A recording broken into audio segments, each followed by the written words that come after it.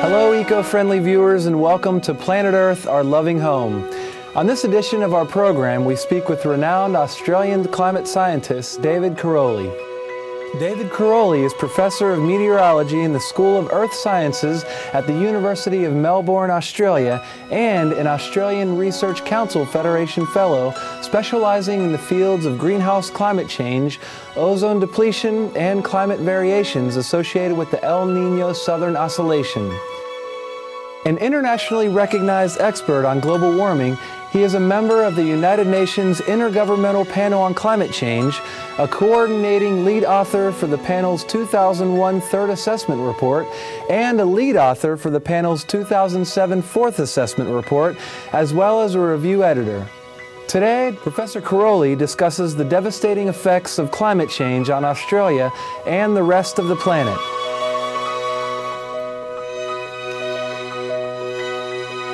The summers of 2007, 2008 and 2009 had less sea ice in the Arctic than any other year.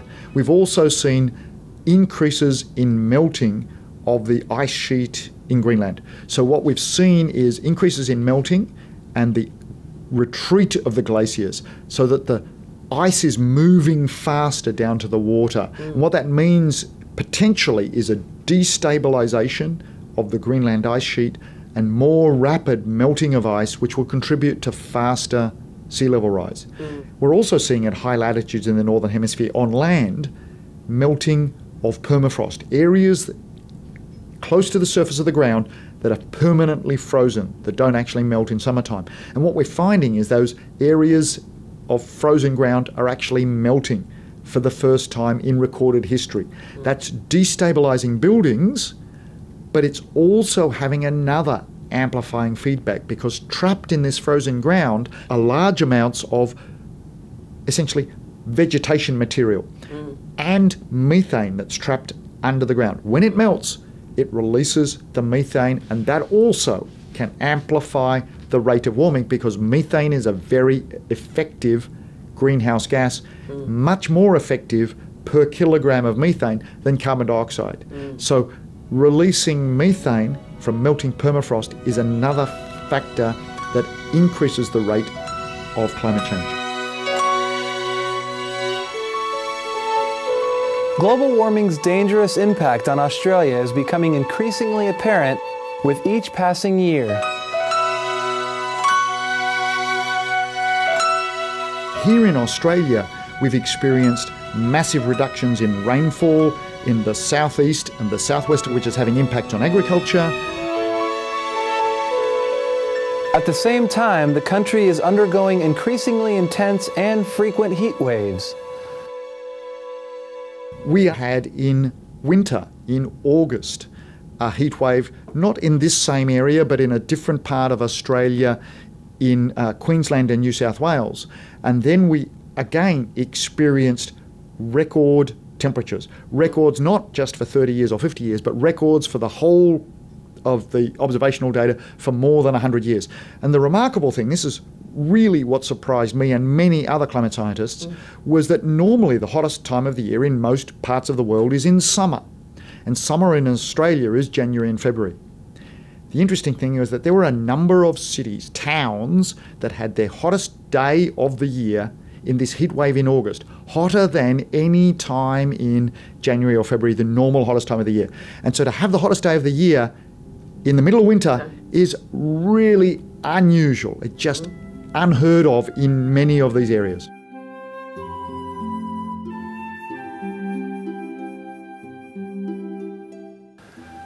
Besides recurring heat waves, droughts are also disturbing many parts of Australia, leading to extremely destructive wildfires.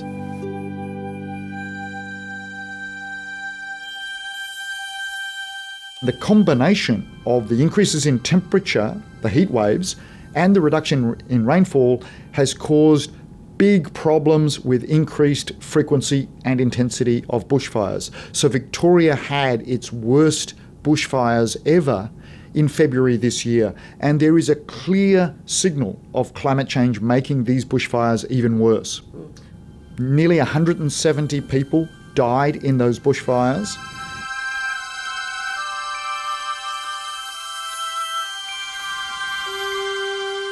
Due to global warming, Australia's national treasure, the Great Barrier Reef, the world's largest reef and home to over 1,500 species of fish and 400 species of coral, is facing unprecedented threats.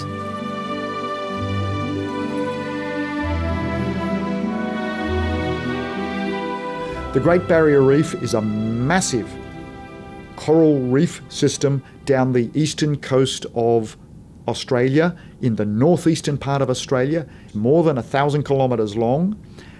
That's been experiencing major damage called coral bleaching, where the colours in the coral associated with a symbiotic relationship between the coral polyps and small zooxanthellae. They are being affected by increasing temperatures, as well as being affected by changes in the acidity of the water because of increases in dissolved carbon dioxide. So the increasing temperatures and the increasing amounts of dissolved carbon dioxide are putting extra stress on the coral reef. They're causing the corals to bleach at an increasing frequency, and some of the corals are dying.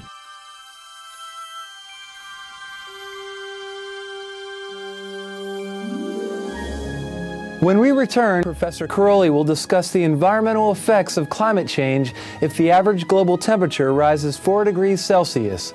Please stay tuned to Supreme Master Television.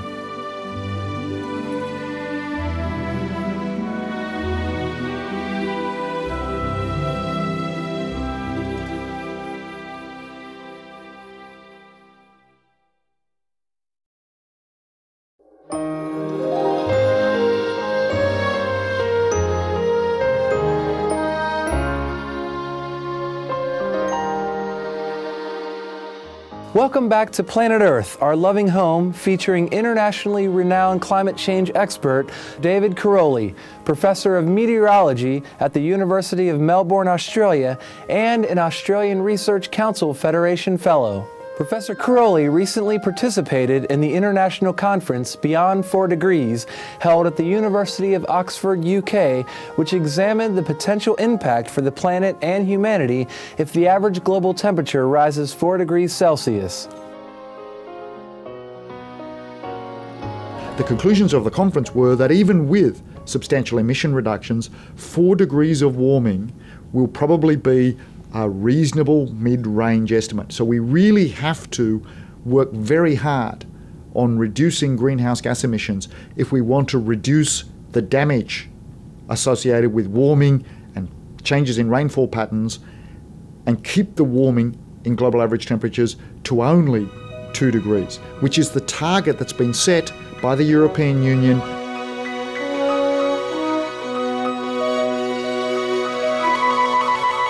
Currently, Earth's atmosphere contains about 380 parts per million of carbon dioxide, which is considered an insufficient amount to cause a 2-degree rise in global temperature.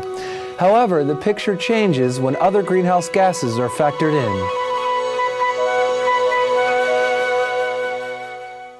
We have already exceeded the amount of carbon dioxide in the atmosphere, or carbon dioxide and other greenhouse gases, that would give a 50-50 chance of exceeding 2 degrees of warming. And so what that means is we're already got enough greenhouse gases in the atmosphere to give more than 2 degrees of warming. We have to rapidly reduce emissions if we want to minimize this risk of going above 2 degrees.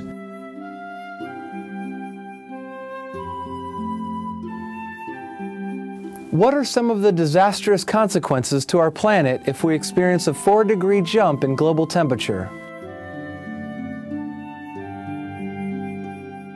So a world with 4 degrees of warming is a world with much reduced cold extremes, but dramatic increases in the frequency of heat waves, dramatic increases in the frequency of wildfires or bushfires, not just in Australia, but also in Athens or in areas around the Mediterranean, increases in wildfires in California, increases in fires in many of the what are called Mediterranean climates.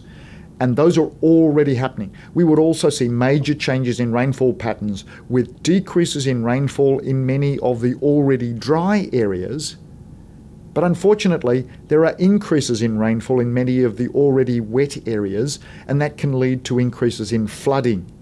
We also see major reductions in the sea ice, melting of permafrost at high latitudes, and the reductions in glaciers. We would expect for 4 degrees of warming that sea level will rise by at least 10 to 20 metres.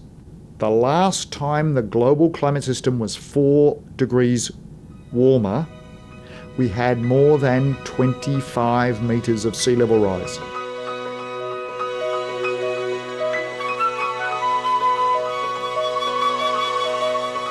Scientists have calculated that a staggering 51% or more of human-induced global greenhouse gas emissions come from the production and consumption of animal products such as meat, eggs, and milk. In addition, the world's primary source of the dangerous greenhouse gas methane is this same cycle.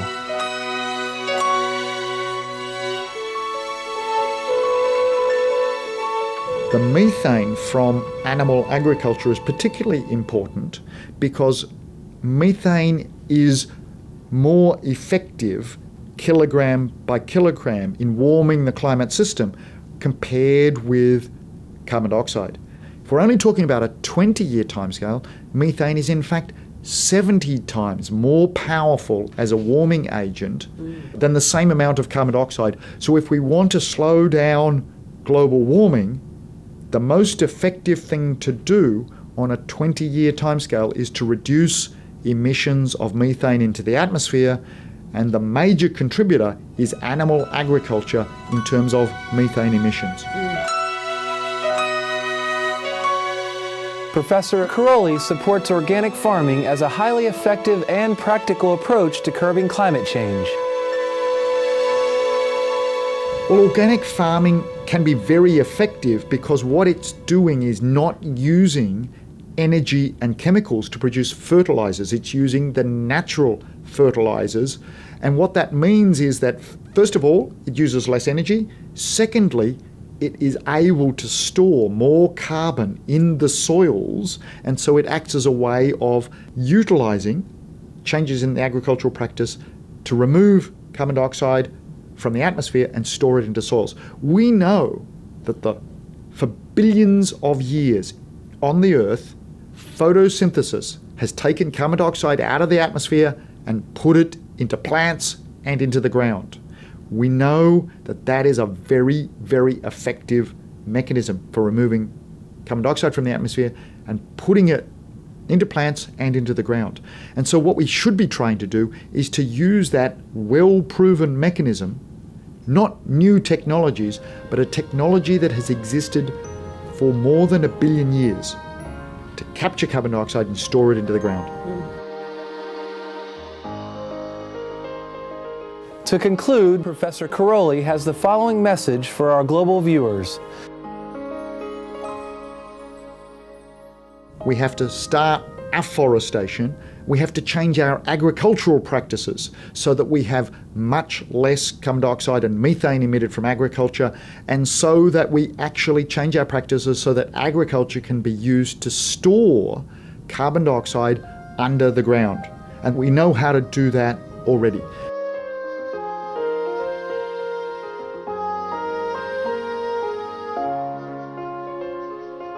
If the world soon embraces organic vegan farming and the organic vegan diet, we can quickly bring Earth back into balance because the source of most global greenhouse gas emissions, animal products, will no longer be consumed. Let's all make this vital planet-saving choice today. Our sincere thanks go to Professor David Karoly for sharing his knowledge and insights on climate change. May his research continue to raise public awareness of this issue, the most critical challenge facing our planet today. For more information on Professor David Karoly, please visit www.earthsci.unimelb.edu.au. Wise viewers, we thank you for your kind company on today's program. Up next is enlightening entertainment after noteworthy news. May we all be filled with the love and light of heaven. For more details, please visit www.suprememastertv.com/PE.